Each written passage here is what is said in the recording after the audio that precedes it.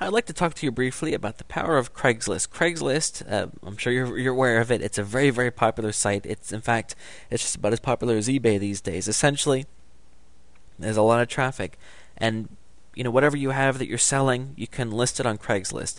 Now I gotta tell you, Craigslist is a bit of a rough place because there are a lot of people that spam it. They have these programs that post all these ads, and the result is that if you post an ad that is not unique and it's not well written, it's gonna get taken down. So if you're using Craigslist, I encourage you to be careful to not overdo it because it's not gonna work out for you if you try it that way.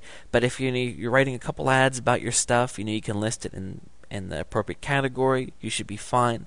Of course, it's going to count as a backlink as well, and you'd be surprised how much traffic you can get in Craigslist if you do your homework. So again, I would suggest getting on there and go to the section that you're interested in and look at some of the other ads that are on there and think about how you could create something that could benefit your site.